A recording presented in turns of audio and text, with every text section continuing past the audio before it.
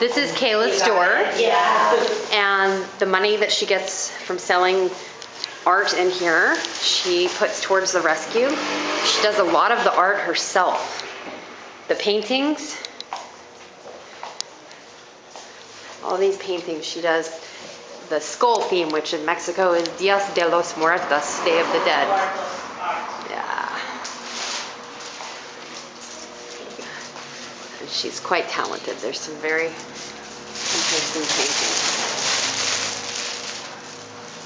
Before I rescue dogs, I used to rescue cats. Oh. I have a gallery in Acapulco and I used to have 17 cats. And it was like half of this. So when I going to close, I start calling Beko or Taco and they start getting inside.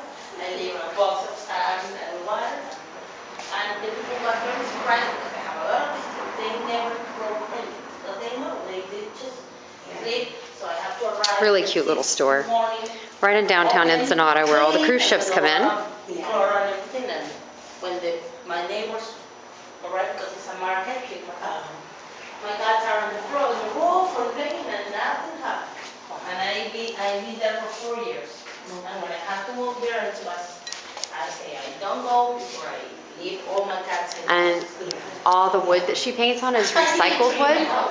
With my mom, but that works, whatever. That's what moms are for. She does sell some pet stuff here that she gets donated. Her skull paintings are just amazing. They're very unique.